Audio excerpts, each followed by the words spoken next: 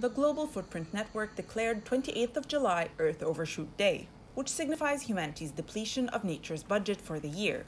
In other words, all the emissions and use of natural resources over the coming 5 months are not sustainable and are a burden to the environment. Earth has a lot of stock, so we can deplete Earth for some time, but we cannot overuse it forever. It's like with money. We can spend more money than we earn for some time until we're broke. Researchers at Global Footprint Network work in collaboration with York University to generate the Earth Overshoot estimate using data from the United Nations.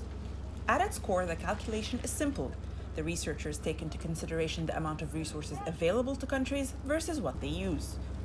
According to their research, mankind has not gone a whole year without incurring an ecological deficit since before 1970.